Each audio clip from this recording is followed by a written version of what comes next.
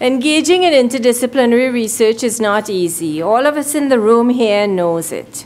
It requires being interested in research broadly. And all of us, we've been trained in this very, very narrow field. So what it means is that we have to lift our eyes up and look a little bit higher. We have to learn the nuances of other disciplines. We have to understand semantics and language of other disciplines. We have to slow down. And we're all working so fast. We're great at what we do. We know this particular nodule very, very well, and we can plow through with it. But in order to solve some of the bigger problems, we need to take time to learn other languages and to work together. And working together as well involves logistics. It means moving from the physics building to the chemistry building. And boy, that's tough maybe in February. Huh? Professor Charlie Trick, our inaugural recipient of the Fallona Family Interdisciplinary Science Award, is a man with a mission, with drive, and self-described as a transdisciplinary scientist. He's a faculty member in the Department of Biology and in the Interfaculty Program in Public Health. Charlie, together with his students, has contributed theoretical and practical insights into socio-ecological problems affecting government policies, industry practices, and communities at risk. His basic science has fundamentally changed global interest in fertilizing the oceans, and his research program has morphed into a global seafood safety program with community-based sentinel systems in Vietnam, Philippines, Indonesia, Cook Islands, and Guatemala. Please join me in giving a warm welcome for the 2014 and our inaugural recipient of the Fallona Family Interdisciplinary Science Award, Charlie Trick.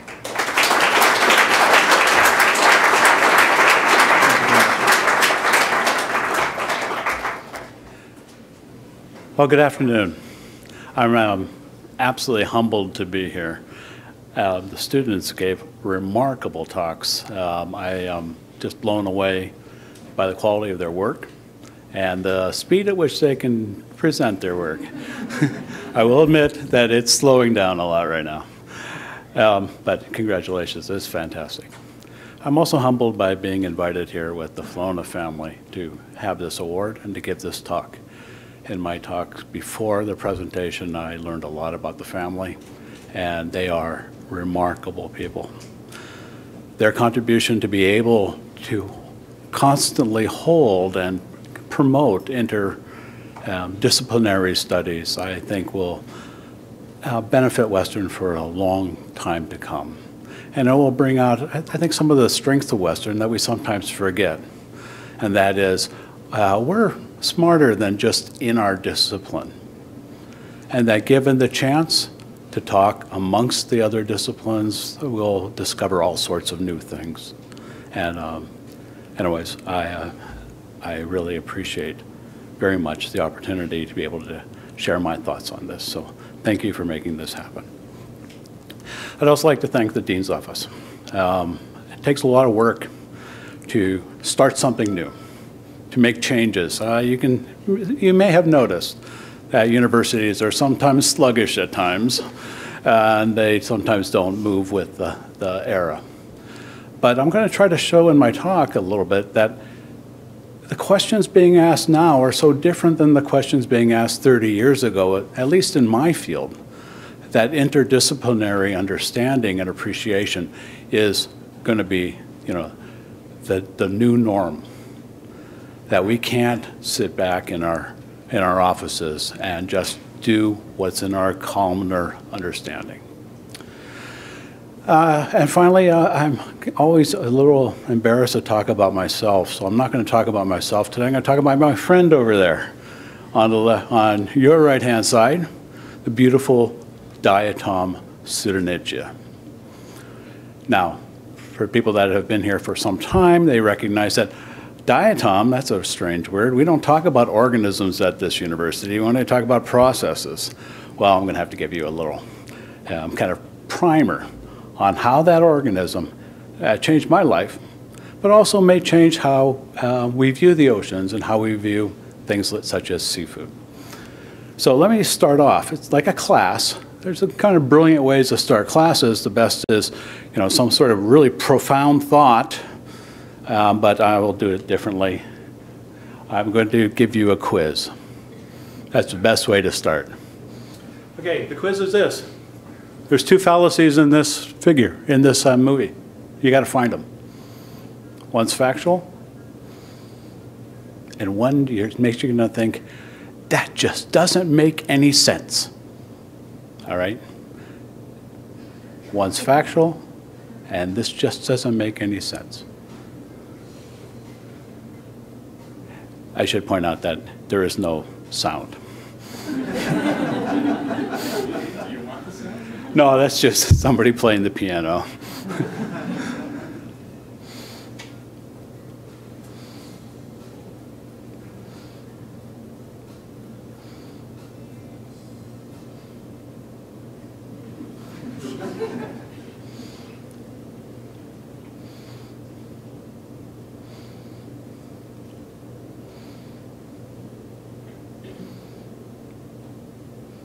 He'll be back. Well, that's the question. Who asked the question? Professor Hill suggests that maybe the problem is he's not okay. And she obviously can tell that it's a male.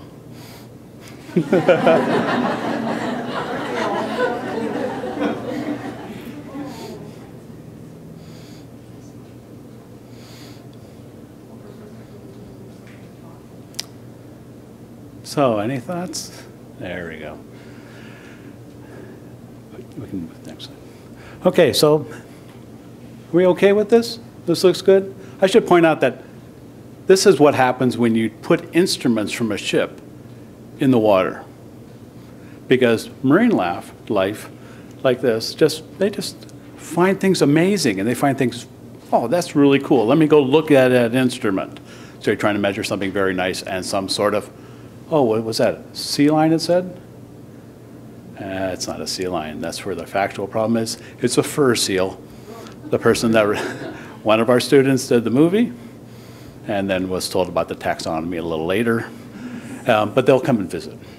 That's the factual problem. But the thing that says this shouldn't be happening is this is some of the most toxic water associated with the coast of North America. And it's toxic to almost every marine mammal except the fur seal. And I have no idea why. Someday I'd like to know that answer. And the fur seal is probably very happy that he's the only one in the water and has a whole ocean to himself as long as that water remains toxic. When you looked at the picture, you probably just looked at the big seal. Shame on you. For every 1 mil of water in there, there's 20 million photosynthetic toxic cells. They're just small. They shaped that whole community, and they shaped my life. And what I would like to now do is start from that point on to where we are as an oceanographer to public health using this one example. So when I started some years ago from Western, I'll tell you that in a few minutes, I was an oceanographer. I came here, and these were the types of visions I had of the ocean. All positive. I did a little yoga on the beach. Everybody was happy. Caught a little fish. Anybody know that fish? There's zoologists in the room. So wahoo. And, you know, they're digging for clams here. Ah, clams. It's a great recreational sport, but very dangerous. And of course, there's just a serenity of the ocean as well. Let's see. But this is what more modern problems of the ocean are like, and these are the ones that shape the modern questions of research. They're the ones where funding is available for now that weren't really available before because they were not a problem. Plastics in the ocean, it's really hard to explain to individuals how much plastic ends up in the ocean. Everything goes downstream on this earth, and the ocean is that last downstream deposit. There is both industrial and nutrient waste into our coastal waters. Great place to throw everything. Some of cities, famous cities in Canada, still put their sewage directly into the ocean, thinking nobody's going to see it, nobody's going to really notice. But we do depend on the ocean. They do notice. On the right-hand side, there is Vibrio cholera. I think it's one of those species that it's inhabiting the ocean, parts of the ocean. It's where it's hiding. Okay, we have diseases that find a reservoir to hide before they come back and have an impact with humans. Its prevalence in the ocean is on the increase because, among the other things, the other two things on top that are changing. And on the far left-hand side is the scariest picture I could ever find about the ocean. Here's somebody that gets his livelihood by diving for oysters. Oysters grow where there's a lot of food. Oysters filter food from the water. The best food for oysters to filter is sewage. So here's a man, sewage on the left, him on the right, diving for his livelihood. Now you can see there might be a public health risk here. Okay, I think when you swim in sewage to get enough money to feed your family, there's a public health issue. So these are the types of questions that, say, modern oceanographers have to deal with. So remarkably different.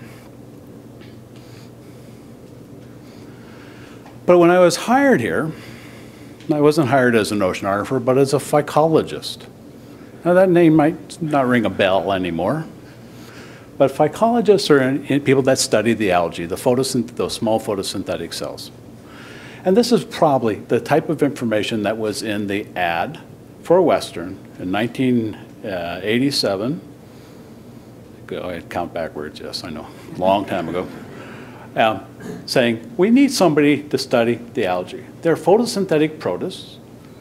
They're small. They're a division of the life sciences, and they're really important with regards to their ecology, their physiology, their growth. That's it.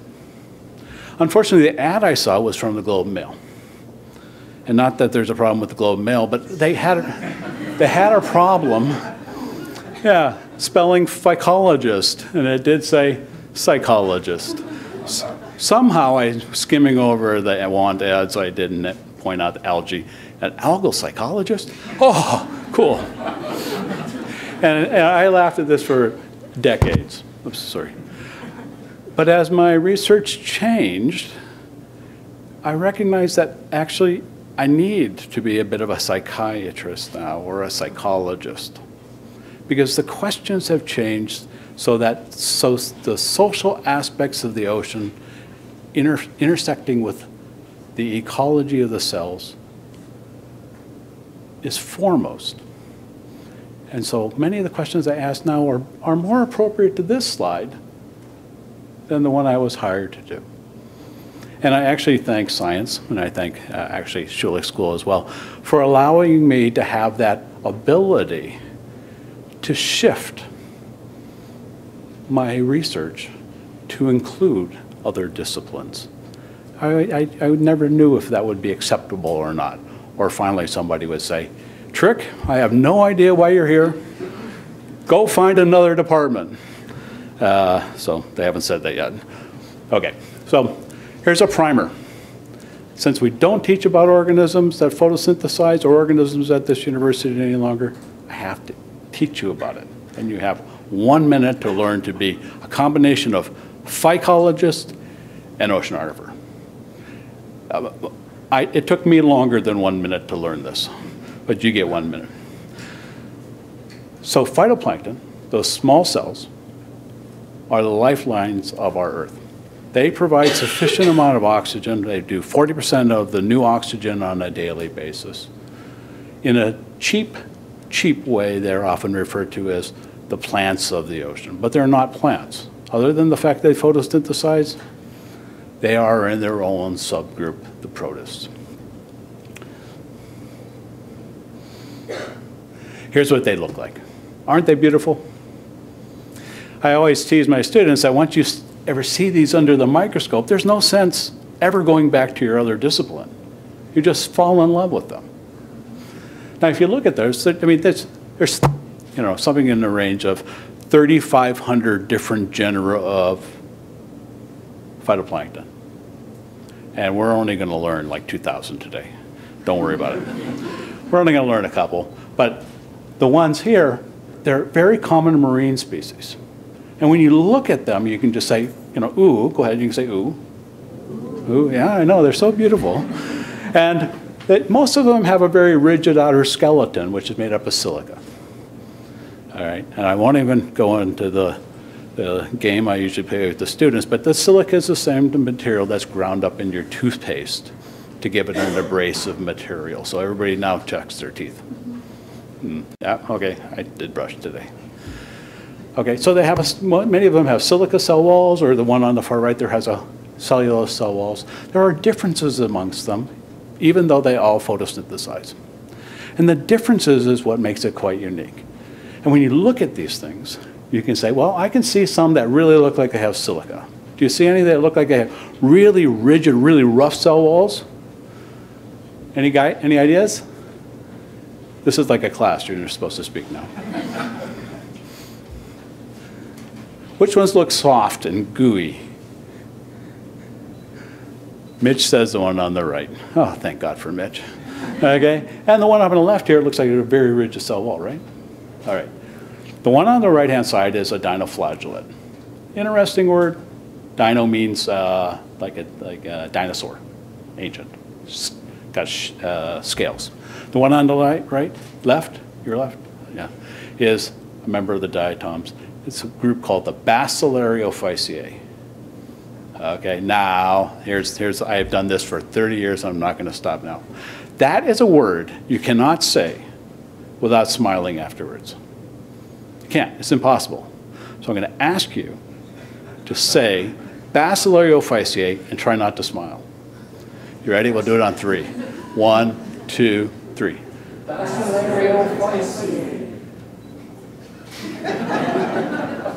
Other than Dr. Cummin over there, we did okay.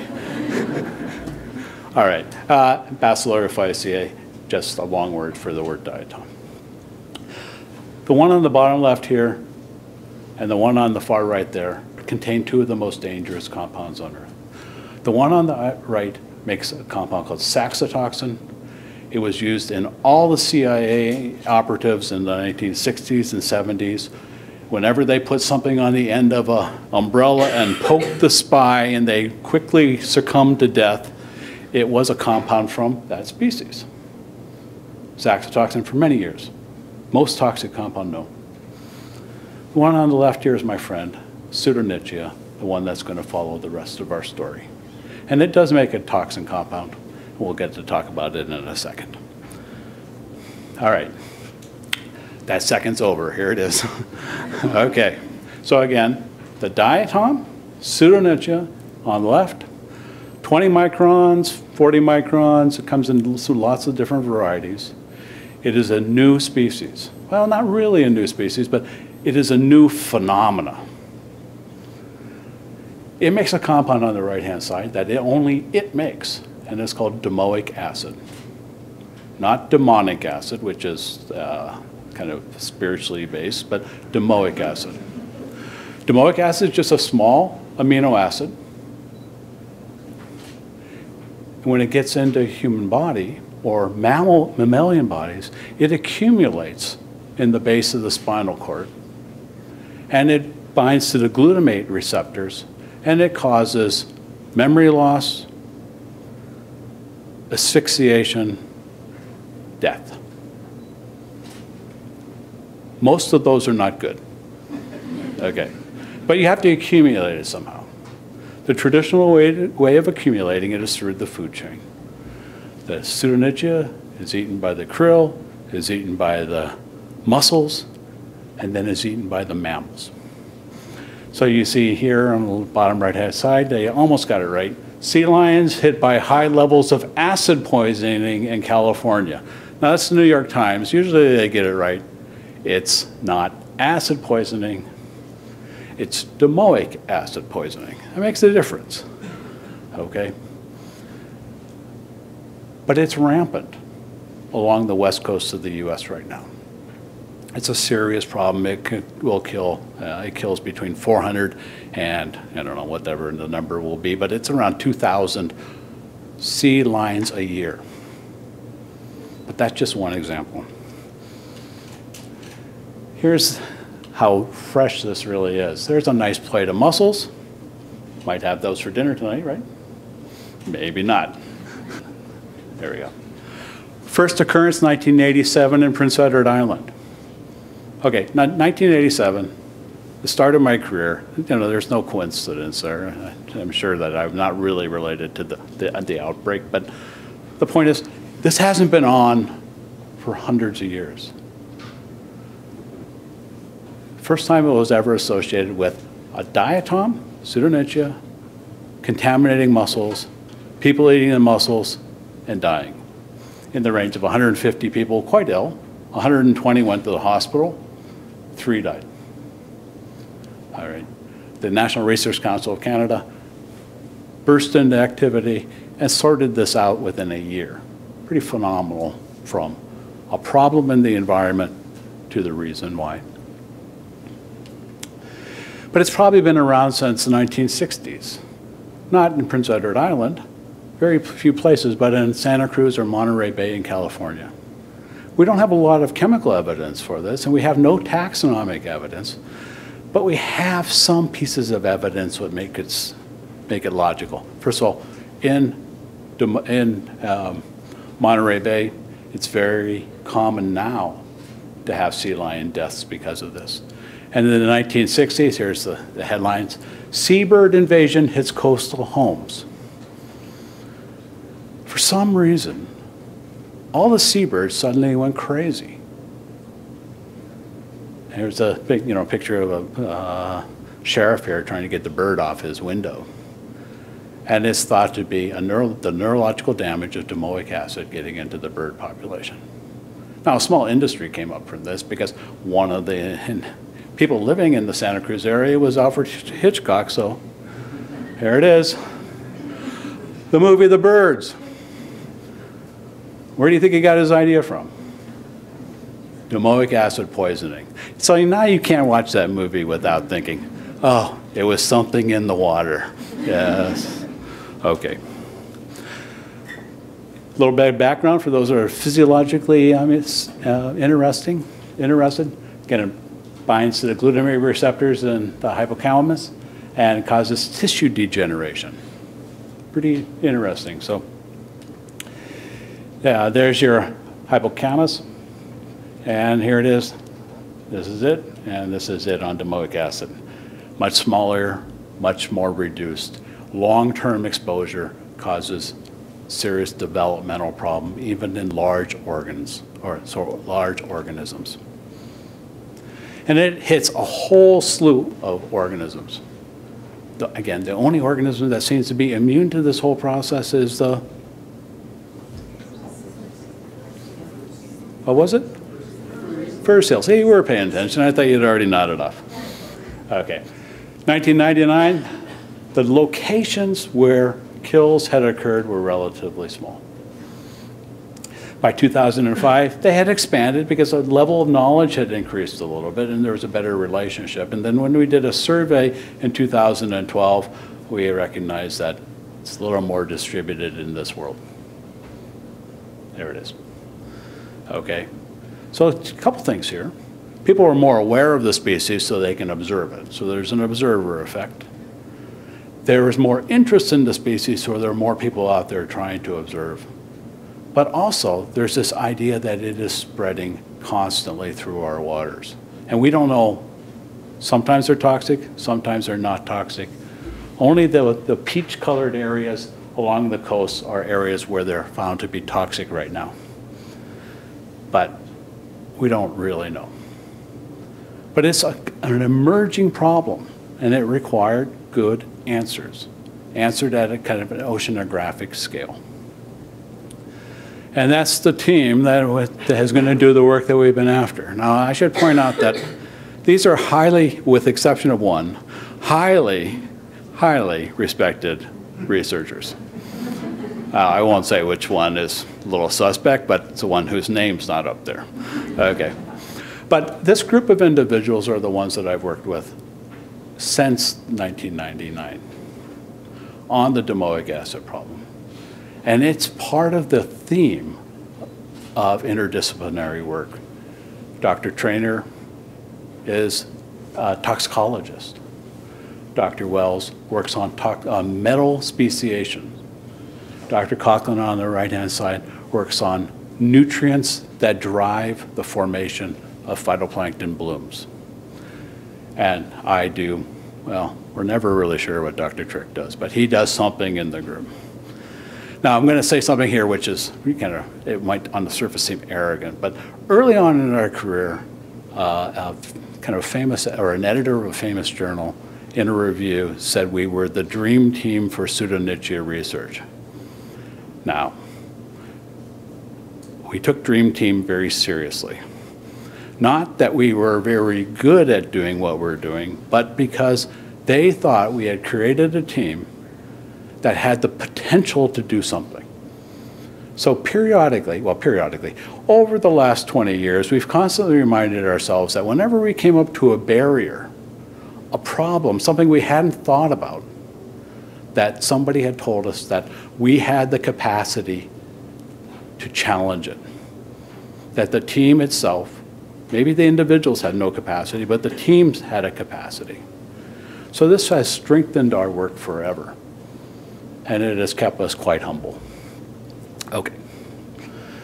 So we set off to do the first set of studies of what regulates and stimulates the production of toxins and the release of the toxins into the environment affecting humans. So this is one of the first real studies linking oceans and ocean health, bridging the gap between the environment and public health of the communities. The big study area was off the coast of British Columbia and Washington State, where the Strait of Juan de Fuca comes roaring out after it's got its water and wastes from Victoria, Vancouver, and Seattle. And it enters in the Pacific Ocean. And it makes a big vortex. It's called an eddy in the ocean terms, but it's a big vortex where things get mixed up, and you get all the nutrients that are supplying the growth of cells. And as it spins off, the cells start to move down the coast, and they start to form bigger and bigger blooms or formations, and then they suddenly become toxic and periodically shift and move to shore. The people standing on shore are clammers, historically getting materials from the coastal waters and using them for either subsistence food or recreational food or traditional foods for the tribes there. So our model looks like something like this. There's what we call the crock pot. That's where everything forms in that big spot marked number 1. And as it spins, it releases the cells. And the cells sometimes go north, they sometimes go south, and sometimes they get that right trajectory like a baseball pitcher to shift it, send it all the way to the beaches and affect humans.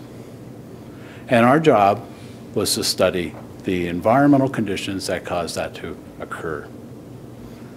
And National Science Foundation gave us a fair amount of money to do this. We did 8 research cruises.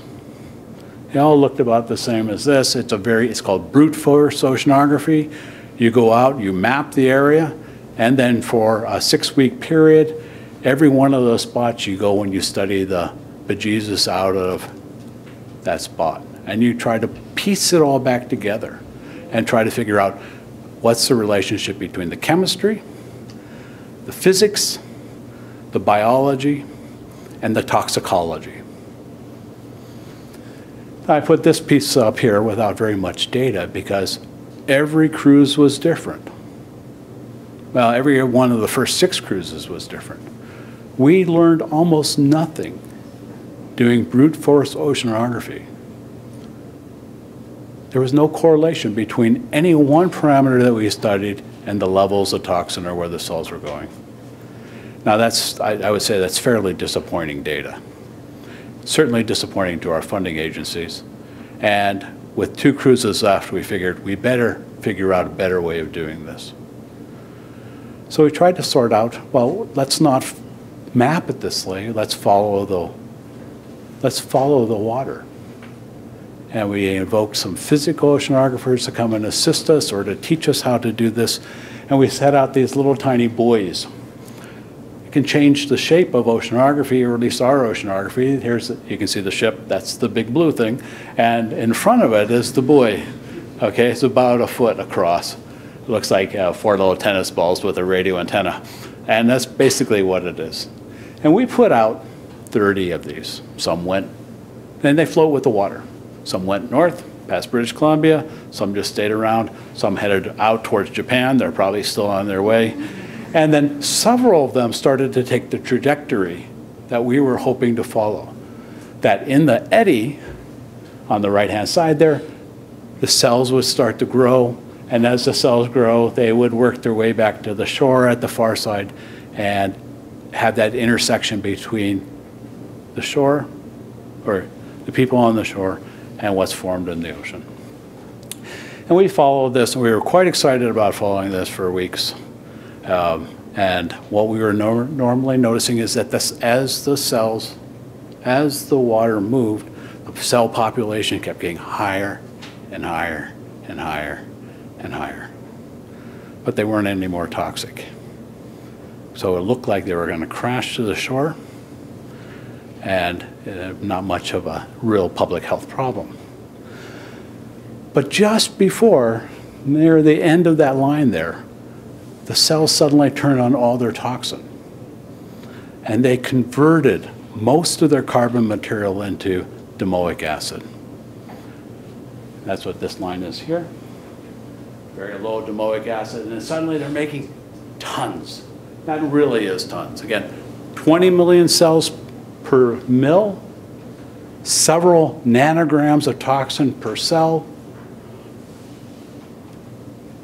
50 kilometers by 50 kilometers square of cells, a lot of toxin. We are quite excited because now we're going to watch it swing by and intersect the land. Well, it didn't do that. Instead, all the cells blew up. They lysed. Not sure why, but it released all the toxin into the water. And that's not good because it started a new series of worry, this new type of experiment. This is what it looks like working on a ship. Most people are inside the ship with their analytical equipment, their sampling equipment, etc. But a certain number of us always work on the back deck. So when we're sitting out on the back deck, by the way, if you think you have problems organizing your lab, that is what it looks like as we're trying to just start our experiments. We have like 8 container trucks full of equipment that come to the ship, and we spend a week building a lab on the ship. Okay. And then we work out doing all sorts of sampling experiments, but on the deck. So some individuals, such as myself, spent most of the time on the deck. The cells blow up, they release a toxin, and I become the one data point to verify that domoic acid has an aerosolic form. Because by the time we got back, I got back home to London, I couldn't lift up my arms anymore. It was amazing. It was not amazing, well, bit disturbing, but I would go to class. Okay, because they expect you to teach when you come back, and I would start on the board here, and within 2 minutes I'd be done here, and within 10 minutes I'd be done here, and by the time the class was over, I'd be writing from the hip. Just my arm stuck here. I had accumulated enough domoic acid to damage all the neurons on my shoulders. A great experimental point You don't learn it till a little bit after, but we have it kind of verified that, yes, there's an aerosolic form of domoic acid that nobody had ever seen. So trying to go through all the data. Okay, domoic acid causes memory loss. You have to be dumber, and the neurological thing. So, okay, I know the neurological. So I go ask my friends from the dream team, am I dumber now than before the ship? And they would say, of course, how's that even possible? Yeah, that's not possible. Okay. Do I have memory loss?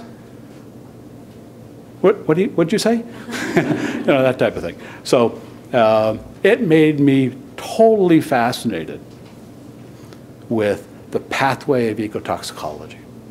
How do we get exposed? Why would the cell suddenly seek damage to me? I was not doing any damage. I was just on the back of the ship. Why did it explode? So kind of these problems. So while I'm whining and complaining, of course, cells are constantly moving towards shore, damaging the real population, the people that are seeking, like the mussels, the clams, etc. This is what the Washington State shore looks like on a weekend. Not every weekend, because they close it down periodically, or else there wouldn't be any clams left. But they rush out there. It's a very recreational process. It's also a very traditional process for the First Nations. How do they survive? Those cells could have showed up on shore. All the clams have toxin. They go home, and they will die from eating 5 or 6 mussels. You don't have to eat a lot. It's like Russian roulette. Well, I can't just sit back as a scientist and say, well, we couldn't figure out what's going on, so I'm going to move on to another subject. All right. So Dr. Trainer, the one that was hanging upside down, okay, she periodically has good ideas too. Hanging upside down was not one of them. But, oh, sorry, I got a little ahead of myself. This is how frequently it occurs. Now, you don't have to know very much about this other than when the peaks are high, you don't eat it. When the peaks are down at the bottom, you can eat it. So how do you know this pattern? How can you figure it out? Here's how you normally do it. Now, just think about this. You're bringing your family to the beach. You have a big bucket of clams. You want to figure out, can we have clams tonight? Well, first you dig for the clams. Or somebody that's digging with you is shipping some of them to the Department of Health. They're doing a mouse bioassay, which takes 72 hours to run. And if there's a problem, they're going to phone and say, okay, stop them digging clams. But you can imagine in the 100 hours, people have accumulated a fair number of clams, and there's a good chance that they could be sick or die. It's very dangerous. And again, you know, my kids are here. I don't want them to be the test species that, well, I think you can eat the clams. They look pretty good to me, okay? So you have to find a better way of doing it. Now, British Columbia has just said simply this: no digging clams. That's it. We will not be responsible for it, so don't dig it. Dr. Trainer came up with this idea, which we exported around the world. Simply train communities to be the sentinel. Get the communities that are involved to do part of the science job. And you have to shorten it so that we'll protect it. So in this case, they go out every day and they collect plankton, the phytoplankton. They have a net, we give them nets, give them all sorts of equipment, they collect a little data. And they pick it up and they go to the microscope and they look not for all the beautiful cells, but simply just pseudonychia. If pseudonychia is not in the water, the community rushes out and digs clams. If pseudonychia is in the water, then they ask the question, is it toxic or non-toxic? So with industrial help, they've developed some toxin measurement schemes that work like pregnancy samplers. You grind up some of the tissue from the clams, you put it on the sampler, and it tells you whether there's toxin or not. It doesn't tell you if there's lots, or just tells you whether it's toxic. If it's toxic, then they ship it to the main lab. If it's not toxic, then they keep going back and getting clams. Okay? So the community now protects itself. And it alleviates hundreds and hundreds and hundreds of non-toxic samples being processed by the main lab. Because the main lab will now process them only if they fail the toxin strip. So we've exported this around the world where they don't have a lot of experience. And I want to just kind of finish off by talking about that. So same type of things. We've gone, well, you'll see in a minute that we've gone to 4 or 5 places in this world where we are training communities to be the sentinel, the controller of their seafood safety, because there's not enough protection in the normal community. It takes a lot of face-to-face. This is where you have to import psychology, okay? Getting people to tell you what the real problems are, getting people to admit that they can't handle the situation and there are new alternatives.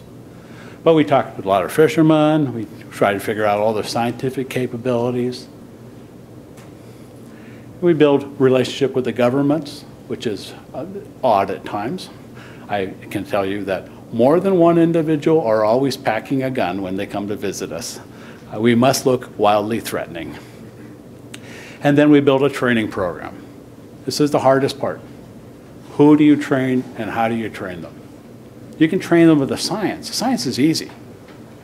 Training them the mentality to do science is much more difficult. Not every society respects science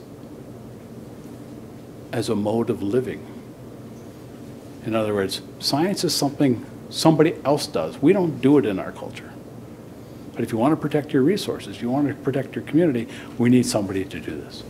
So we trained a whole bunch of different types of individuals, sometimes university individuals, sometimes the librarian, sometimes the Army.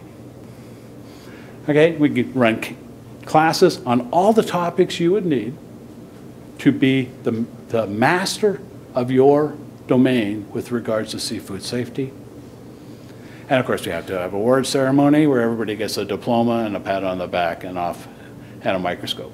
I know, the microscope, that's the secret, okay? So everybody gets microscopes, they go home with their study pack, cell phone, and they contact us whenever they see things or when they're worried about things. The types of individuals that we work with, highly variable. Okay, the top one, the one on the top of this is in Guatemala, in the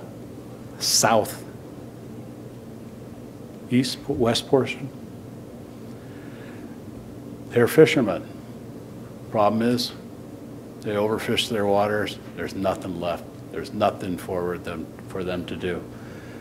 The guy with the hat that says Los Angeles at the top, I'll never forget this guy. He said, "We're the last fishermen on earth. There's nothing more. There's nothing left." So they're starting a clamming business, a mussel business. Well, they better know whether it's toxic or not. So we're training them as a co-op. So now we have to bring the economics of the process into the picture. It gets quite complicated. Guatemalan Army, or sorry, Navy, great, wildly enthusiastic. We got a sample from Guatemala to show them, to ask them if they were, to go through the procedure. And we just bought it from a fisherman and brought it in and had about 60 cadets there working away. And just said, well, if you happen to find one that's toxic on that little pregnancy strip, just raise your hand. And we've done this 20 or 30 times, nothing ever happened. So we're not paying great attention, and suddenly hands going up all through the place. The bag that we got was highly toxic. So we had to rescue that bag from going to the market. So now we talk about economics again. How do you buy this from a fisherman that knows that you really want to buy it? Okay, yeah. It became one of the most extremely expensive bags of mussels you could ever imagine. But the previous year in the same location, 60 people died. for mating contained in mussels. So it's not a trivial problem. This isn't the only kind of toxin we can look at. One of my favorite places is in the Cook Islands, which is 600 kilometers north of, north of New Zealand. They get a species that's not Pseudonychia, but looks like that little flat clam up there, but it's only 20 microns across. It makes a toxin that gets into the puffer fish here, which then the people eat. Well, that's not a big problem. Here's where the problem is. Society has decided that the Cook Islands would be a great place for tourists to go. 10,000 people, 100,000 tourists. Well, if there's 100,000 tourists there, they better protect that reef. See the reef there? They better protect it. So they make a marine protected area. So the pufferfish there swim through there without anybody ever picking them out of the water. They get fat, lazy, and accumulate an enormous amount of this toxin. So every fish in there is extremely, extremely toxic. Well, the economics mean that when you make a marine protected reef, which sounds like a good idea to us, right? Oh, it's so beautiful, marine protected reef, we can go diving. You've taken the livelihood of thousands of individuals that used to be subsistent fishers, and you've taken it away. So they run out at night, pick out these fish, and try to sell it in the market. But the fish are, I don't know, 30, 50 times more toxic than they were before it was a protected area. So we have to stop that somehow. That's a very difficult process. They recognize that it causes ciguatera fish poisoning, which is a neurological damaging disease that they get. They don't want it. They know that sometimes the fish are toxic, sometimes they're not. So they have a strategy for seeing if the fish is toxic. They give it to their dogs. They dry it, take off a strip, give it to the dogs, and see if the dog goes into some sort of neurological fit. If it does, they feel bad, and they take the dog to the vet. So we got invited by the vets to solve the problem because they ran out of room. It takes 3 months to cleanse a dog from being toxic. And all you saw when you went to the vet place was crate after crate after crate after crate after crate of dogs that are on some sort of level of recovery. They don't have the capacity to deal with this. And the Cook Islanders love their dogs, so they want them back. They want them fixed. So, kind of to sum up here, we've created 3.5 training centers. We've done it in the Philippines, Guatemala, and Indonesia. To do those, we've had to be really successful in taking scientific principles, not on just the toxicology or the ecology, but also on what motivates individuals to maintain a monitoring system when most of the time they're going to recognize the waters are safe, but sometimes they're not. So we've gone to the business school to try to get understanding of scenario analysis, threat analysis, and trying to get that in part of their discussion. A very complicated process, because usually what happens is they are excited about the algae for a week, maybe 2 weeks. They have a new microscope, 3 weeks. And then they kind of keep forgetting to do the samples. So people are thinking they're being protected, but nobody's looking at the samples anymore. So we have to work on that. And the other half is in the South Pacific Islands, Cook Islands being an example. All right. I'd just like to remind ourselves that to make these decisions, you have to kind of give up some aspect of your science and gain other aspects of your science. And so you start to become, well, it's kind of like a stack of pancakes. Okay, you have your basic sciences, that's good, and you have to add on new sciences, new interdisciplinary understanding for each stack.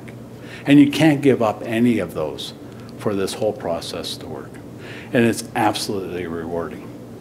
I really love the opportunity to be able to do interdisciplinary science because it keeps me vibrant and alive and rewarded.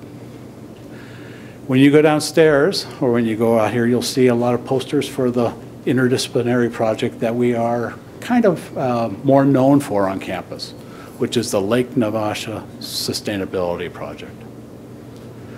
I want you to spend, I'm hoping you might spend a little time at each of those posters, because 4 individuals on campus, myself, Dr. Creed, Dr. Bend, and Dr. Darnell, worked very hard to create an interdisciplinary team where we constantly trained each other on how to be successful in a variety of different aspects of that project.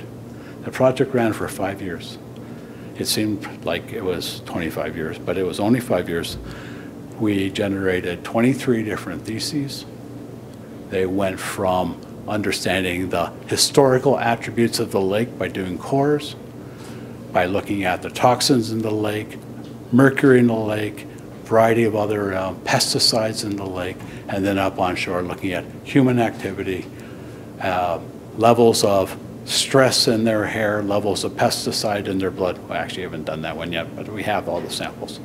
And then different anthropological aspects about why, the effect of bringing individuals into that community as well.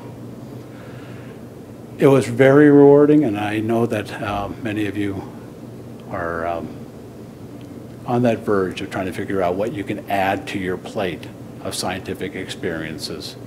I'm hoping you will feel comfortable enough to step outside your discipline and bring some new tools in. So thank you.